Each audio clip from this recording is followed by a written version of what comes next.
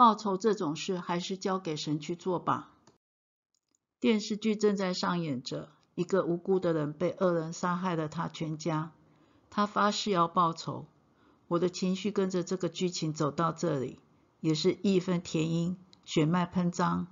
当他发誓要报仇时，心里也非常认同。突然神的话在心中响起，深渊在我，我必报应。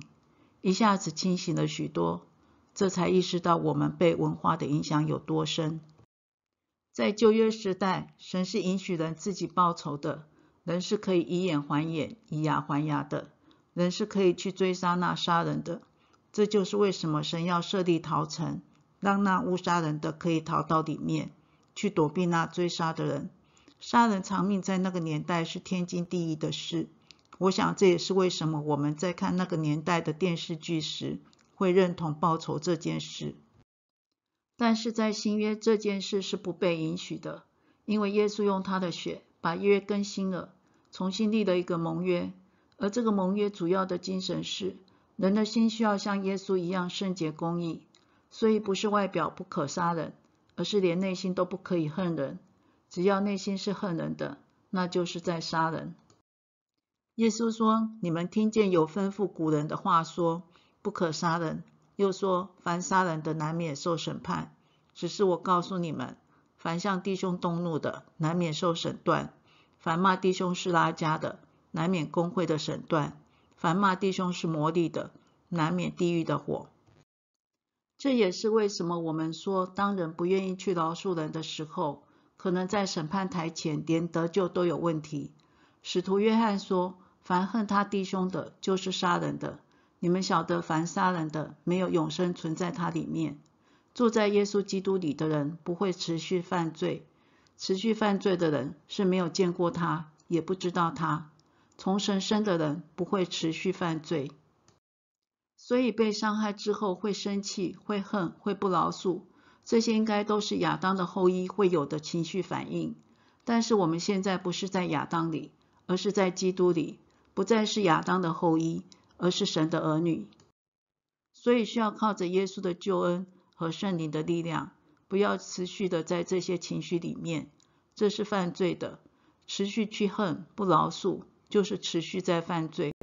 要靠着耶稣的救恩和圣灵的力量去得胜。耶稣说，你们听见有话说，当爱你的邻舍，恨你的仇敌。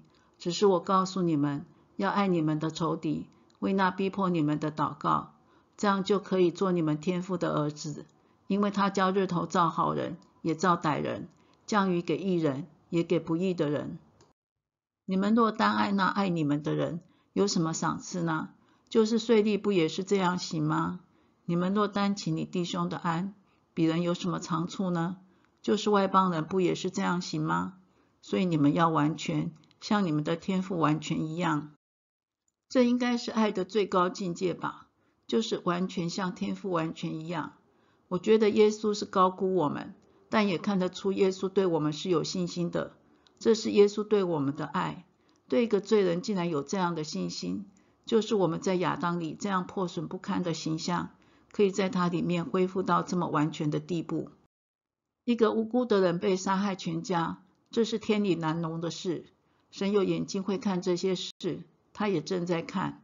记得大卫和拔示巴行淫，杀害她的丈夫乌利亚的故事吗？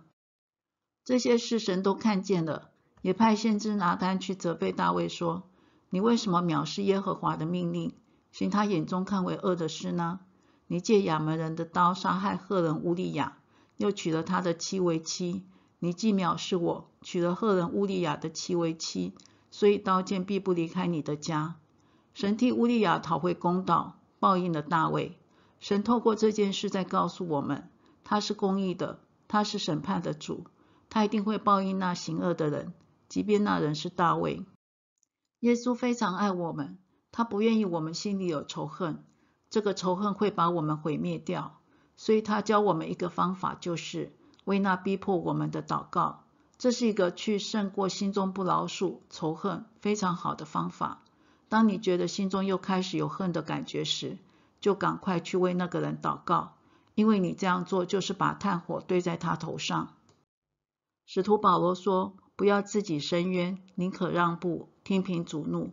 因为经上记着说，主说，伸冤在我，我必报应。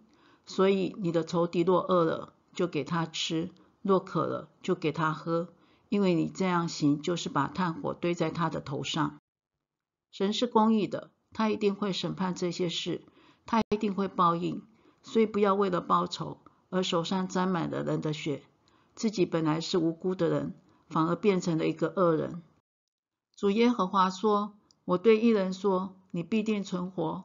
他若依靠他的义而做罪孽，他所行的义都不被纪念，他必因所做的罪孽死亡。义人转离他的义而做罪孽，就必因此死亡。报仇这种事还是交给神去做吧。